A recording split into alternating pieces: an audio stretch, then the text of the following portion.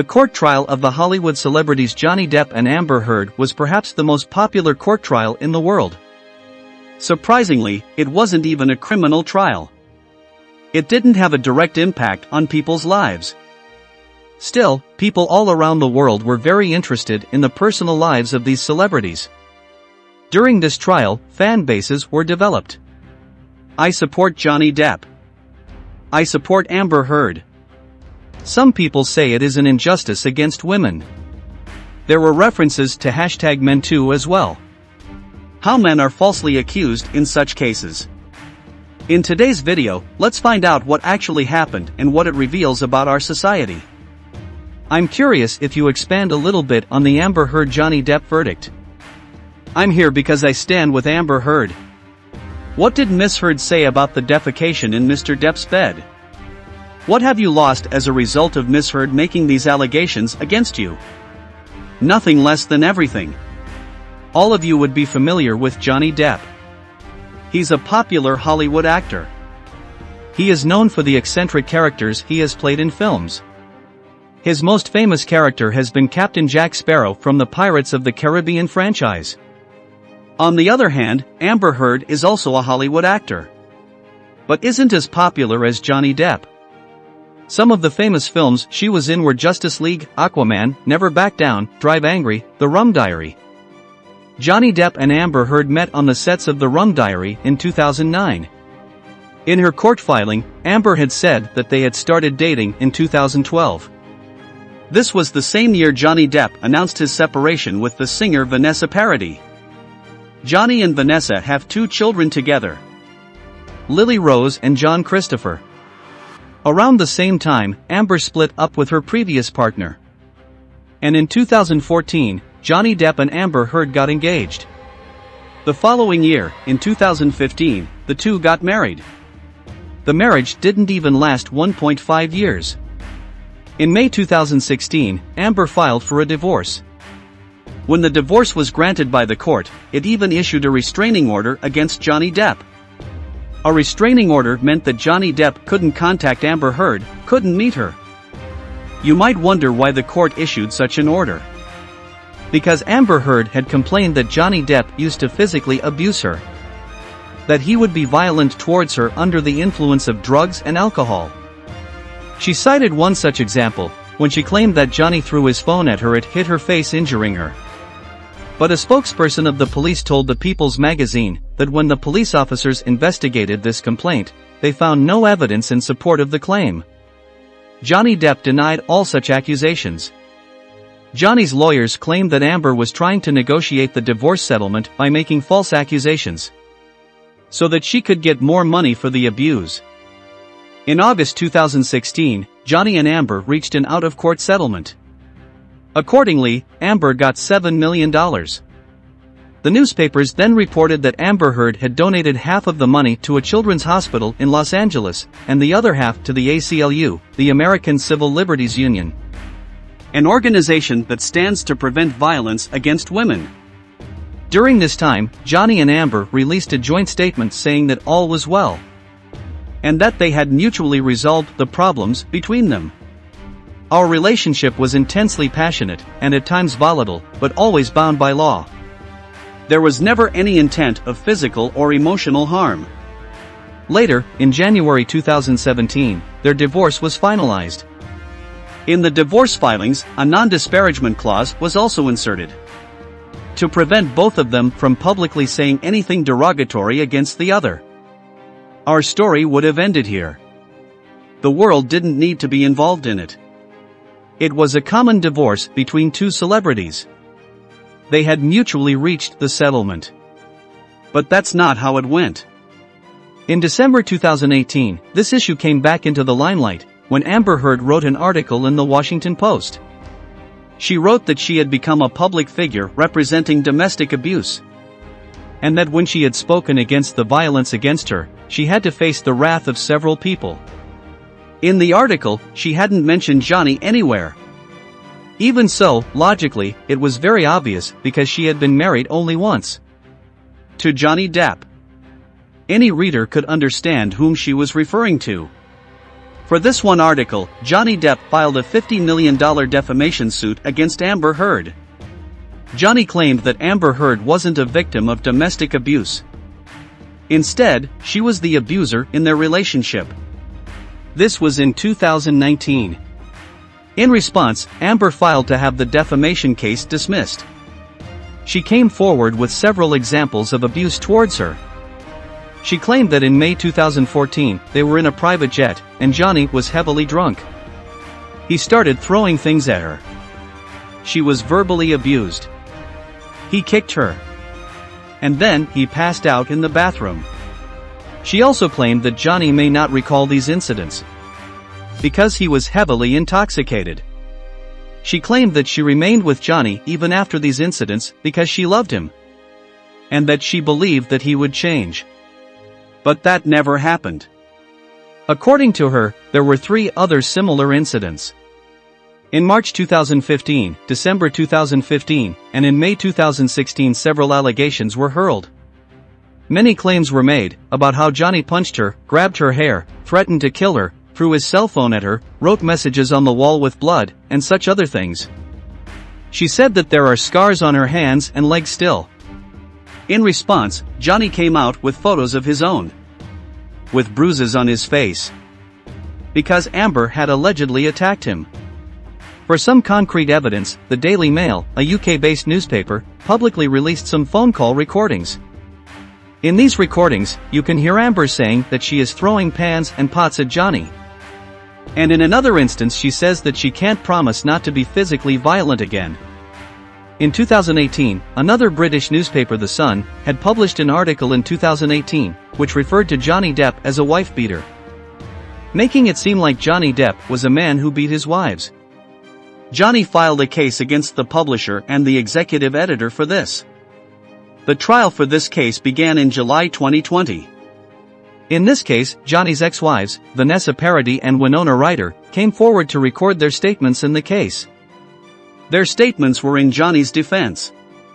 They said that they were married to Johnny, and that Johnny had never hit them. According to them, Johnny was never violent, nor abusive. And then Elon Musk entered our story. Yup, that's right. Don't be too shocked. Elon Musk is also involved in this story.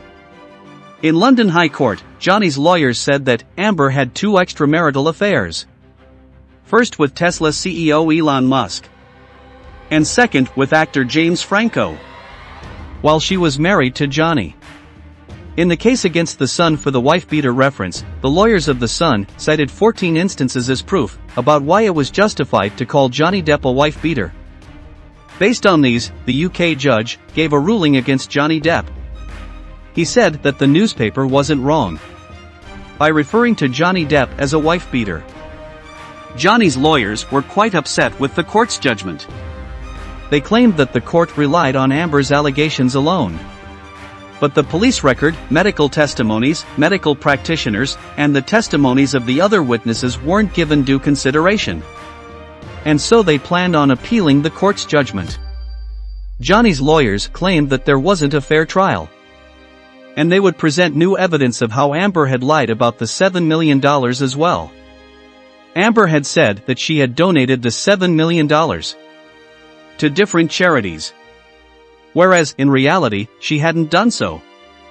But the court rejected Johnny's appeal twice. The next major event in our story was in January 2021. When Amber Heard filed a counter case against Johnny for $100 million. Johnny's lawyer Adam Waldman had said that Amber's allegations of domestic abuse were fake, fabricated, and false. Based on this statement, Amber had filed the counter case. The judge accepted this case, saying that now when there are so many Me Too cases coming to light, in the light of this movement and the social climate, it wouldn't be acceptable to malign Amber's reputation, and if Amber is falsely called a liar for speaking out against domestic abuse, it would be unacceptable. That's why the court accepted Amber's counter-defamation case. Its trial began in April 2022. Amber's lawyers said that the article written by Amber in the Washington Post was her freedom of speech, and that it was an article on the issue of domestic abuse, and not on her relationship with Johnny Depp. Amber's lawyers said that if Amber Heard really wanted to write about her relationship with Johnny, she could have filled many more pages. That article would have looked very different. On the other hand, Johnny's lawyer argued that she is coming up with false accusations for personal benefits. She had damaged Johnny Depp's reputation. But those accusations have led to a downfall in Johnny's career. The films he would have gotten, he lost them. The good relations Johnny had with producers took a hit due to these accusations. In the court, Johnny said that he has never hit a woman. Never did I, myself, reach the point of, striking Miss Heard in any way, nor have I ever struck any woman in my life. Johnny then revealed what had happened in their relationship in detail. Repeatedly, he would be told that he was wrong. There'd be constant fights and often they turned violent. And in one such instance, Amber had thrown a wine glass at Johnny. She would get infuriated all of a sudden. And because of the constant attacks on Johnny, it drove him towards drugs and alcohol. Johnny claims to have helped Amber's career a lot, such as by reaching out to Warner Brothers so that she could get the role in Aquaman. In response, Amber's lawyers repeated how Johnny was the abusive one. In response to the allegations of extramarital affairs, Amber said that the actor James Franco was her neighbor, and that one night after a fight with Johnny, he had visited her at her home. He was a friend and a neighbor. And for the Elon Musk incident, she said that during the Met Gala event, she was waiting for Johnny, who didn't show up, and it was there she met Elon Musk. They got to talking and later became good friends. After getting a divorce from Johnny, Amber started dating Elon Musk. During the entire trial, many witnesses were called. There were all kinds of testimonies by the witnesses. One such example is the erstwhile marriage counselor of Johnny Depp and Amber Heard. She testified to the court that both of them were abusive towards each other. They were participating in mutual abuse with escalating violence. Johnny's former agent Tracy Jacobs testified in the court that Johnny has anger management issues. In another instance, a former clinical psychologist, Dr. Shannon Curry, said that Amber has borderline personality disorder, along with histrionic personality disorder. And because of these disorders, she becomes very violent, especially with her romantic partners, and then starts making up wired stories. According to Dr. Shannon Curry, people like Amber Heard are very attention-seeking, and they shift the blame on others and see themselves as victims. There was a testimony by the ACLU as well, the same organization to which Amber Heard had allegedly donated half of her divorce settlement of $7 million. $3.5 million. She claimed she had donated. In the court, ACLU's statement was that Amber hadn't actually donated the amount. They say that Amber has pledged to donate $3.5 million over the next 10 years. And that she has donated $1.3 million, and there were no payments after December 2018. And perhaps the most interesting thing was that this $1.3 million was paid in 4 installments, of which only one installment of $350,000 was directly from Amber Heard in August 2016. This was the only amount Amber Heard had donated. So who donated the rest of the money? Those were from donor-advised funds, and from Elon Musk. A similar story was told by the Children's Hospital, to which the remaining $3.5 million had been donated. In response to these allegations, this was what Amber Heard said. Well, at least $500,000 that was donated to the ACLU in your name wasn't paid by you, right? I believe Elon made a donation in my honor on one of the years. And it didn't come out of your $7 million divorce settlement, right? No, nor did it count towards my pledge. And at least $500,000 that was donated to the Children's Hospital of Los Angeles wasn't paid by you either, right? Those were made at the same time. And it didn't come out of your $7 million divorce settlement. Nor did it account to my 3.5 obligation. Those $500,000 payments came from your new boyfriend Elon Musk, right? I don't know if he was a new boyfriend at the time. The trial of this case ran for 6 weeks. Since this was a public hearing, everyone could see what was being said and by whom. These videos circulated online. People would comment on it. And they would give their judgments on the hearing. This led to online trends of "I support Johnny Depp" and "I stand with Amber Heard." During the trial, many memes were being circulated ridiculing both of them. But the biggest question here, what was the verdict? What was the court's ruling? First of all, since this was in a US court, unlike the UK court where the judge had passed the judgment, here the judgment was passed by a jury. The jury held that both of them had defamed the other. The jury held that Johnny should be awarded $15 million in damages from Amber Heard.